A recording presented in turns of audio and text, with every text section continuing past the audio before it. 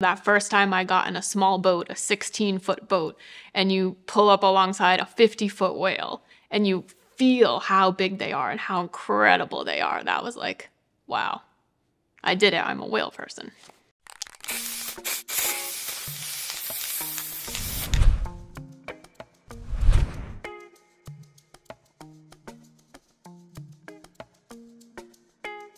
My name is Tammy Silva. I'm from Fall River, Massachusetts. I work at NOAA's Stellwagen Bank National Marine Sanctuary, and my job title is Research Marine Ecologist.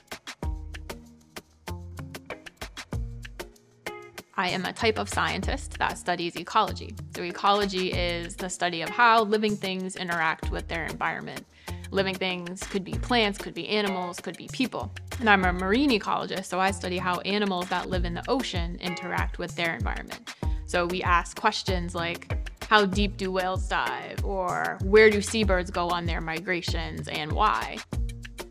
And we get to use all kinds of cool technologies to study this stuff. We use underwater robots to take images of the seafloor and sample the environment. We use drones to take images and samples from animals. We put tags on whales and birds to study their behavior and where they go. Nice, Tammy! Perfect! And because we work with sanctuaries, all of the questions we're asking, all of the science we're doing is all geared toward conservation. So we are studying animals and the environment so that we can protect animals and the environment. I have always loved the ocean, grew up going to the beach with my family, always loved animals, and I also loved nature and just thinking about how things work. In school, loved science. I took a marine science class in high school. We had this great thing called the Traveling Sea Lab where we had lots of animals, we raised them, we took them to elementary schools and gave presentations. So that was my first start in thinking about marine science. Was really cool, and that could be something I'd be interested in. In college, I did some different kinds of research. I did molecular biology. Also in college, I started volunteering at a local zoo, and that was it. I was convinced I was going to be a zookeeper or work in an aquarium. I loved working with animals. I loved communicating about conservation, that the animals that were there were like representatives for their wild counterparts, and we were teaching the public about how important animals were. But at the end of college, my advisor said, maybe you want to get a master's so that later in life you have more career opportunities. So I thought, okay. I went to UMass Dartmouth for my master's, did some more molecular work, and by the time I was done, I knew that I loved science. I loved that process of figuring things out and being the first person to discover something. But I also knew I wanted to go back to like the ocean and animals and back to like my childhood loves. So I spent the next 3 years volunteering anywhere I could, just getting experience because I had none in that field. So I worked collecting data on whale watching vessels. I worked with stranding organizations, rescuing and necropsying or autopsying marine mammals that washed up on the beach, learning about why they were there.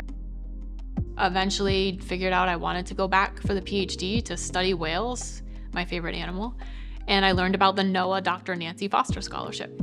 I applied. I worked really closely with the folks at Stellwagen Bank National Marine Sanctuary to do my research, and then was offered a job and been there ever since.